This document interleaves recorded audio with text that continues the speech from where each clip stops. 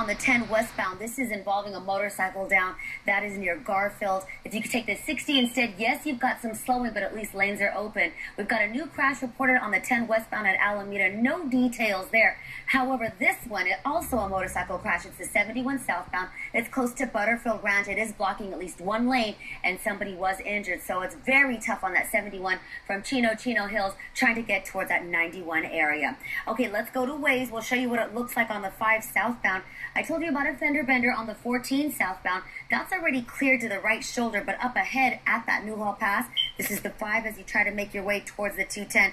A very slow drive. We've got a crash reported in lanes, and lots of Wazers reporting that wreck in lanes, not helping out that drive as you try to make your way through that pass. We'll stay on top of that for you as well. If we go outside, here's a look at the 5 northbound. Now, this is a tough area. This is as you pass the 10, trying to make it towards the 110.